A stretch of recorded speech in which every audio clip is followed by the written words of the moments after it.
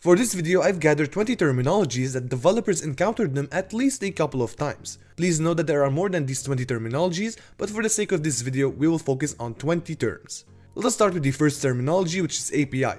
API stands for Application Programming Interface. The pure definition of an API is a software intermediary that allows two or more applications to talk to each other.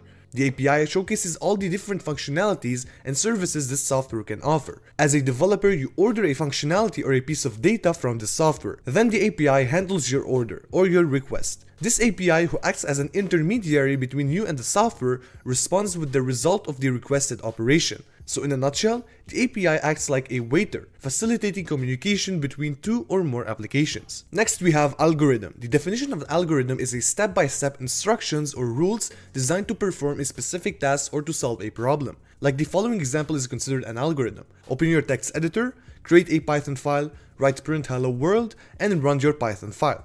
This is a simple example of an algorithm that illustrates a step-by-step procedure to follow. And we use algorithms in our daily lives. Like you have a recipe which describes step-by-step instructions you need to follow in order to get a tasty cake. Data structures. The pure definition is the following.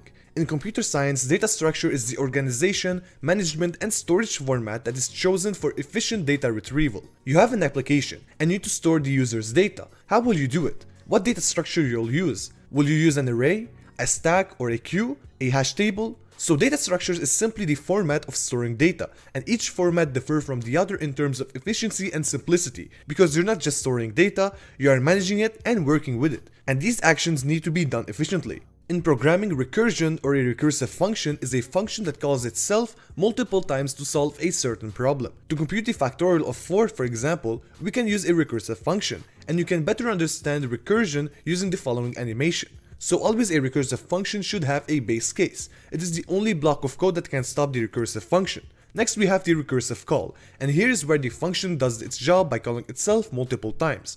And at the end, it computes the result, which in our case, the factorial of 4 is 24. Next we have big O notation. In programming, to calculate the time taken by an algorithm as the input grows, we use big O.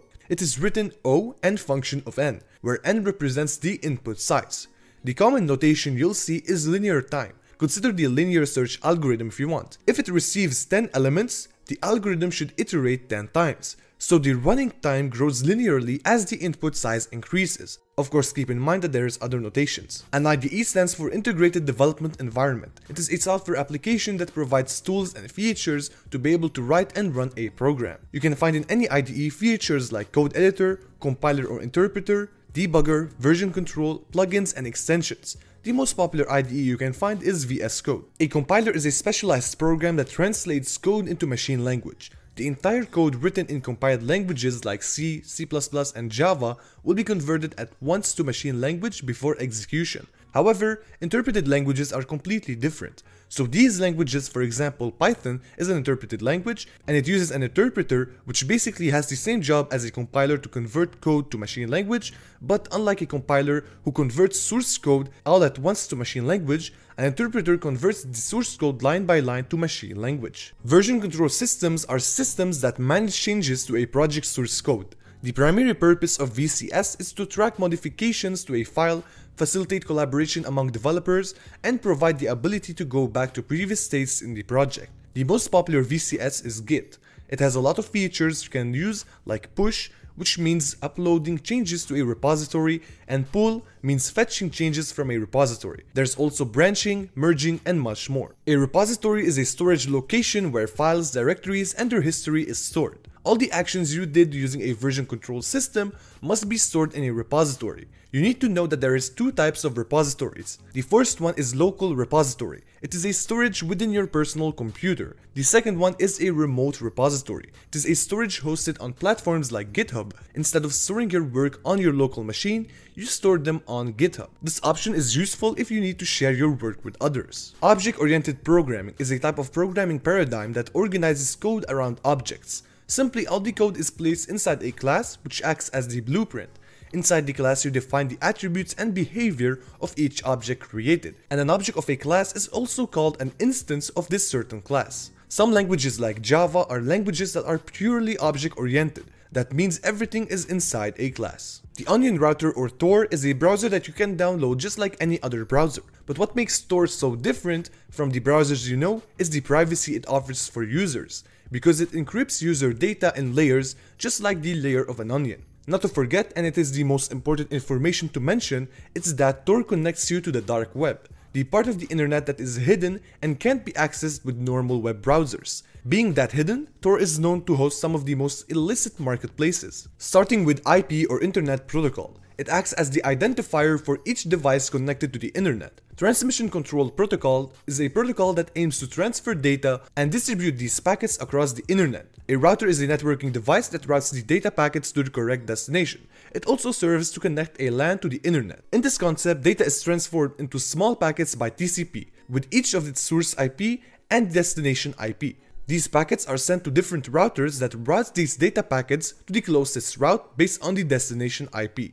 Both HTTP and HTTPS are protocols that allows a client like a web browser and a web server to communicate with each other. The client or a web browser sends a request to the server, which should provide with a response. But what differs between HTTP and HTTPS is that with HTTP, data is sent as plain text. It is completely visible if someone tried to intercept the network. However, with HTTPS, which uses a technology called TLS, it makes sure that the communication between client and server is secure and encrypts data sent and received. Cloud computing is a technology that aims to deliver computing services over the internet, such as storage and computing power, which are the main resources offered. A cloud service provider offers cloud computing services. Cloud computing can be categorized in three main models. IaaS or Infrastructure as a Service, which offers virtualized computing resources such as virtual machines. PaaS or Platform as a Service provides tools and services for application development. And SaaS or Software as a Service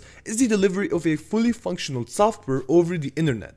A container is a software package that has every tools needed to run a piece of software like runtime, libraries, and system tools. Containers can encapsulate the application and its dependencies, allowing it to run in other environments. They are also portable and can run on any system, and they are very efficient. Docker is a containerization platform widely used by developers. A framework is a pre-built and reusable structure that provides a foundation for building a software application. Ever heard of this following saying, "Don't reinvent the wheel"?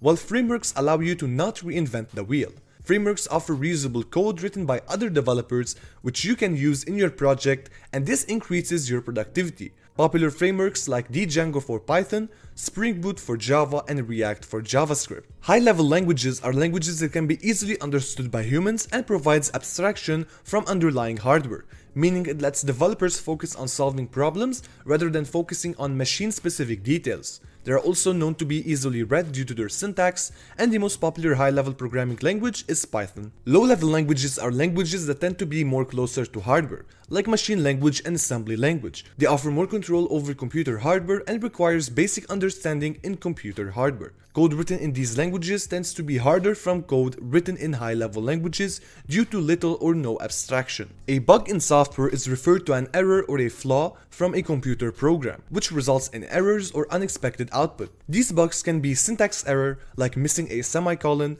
logical error, mean there's no syntax error but the program is not working as you expect, and runtime error, which is an error that occurs during runtime.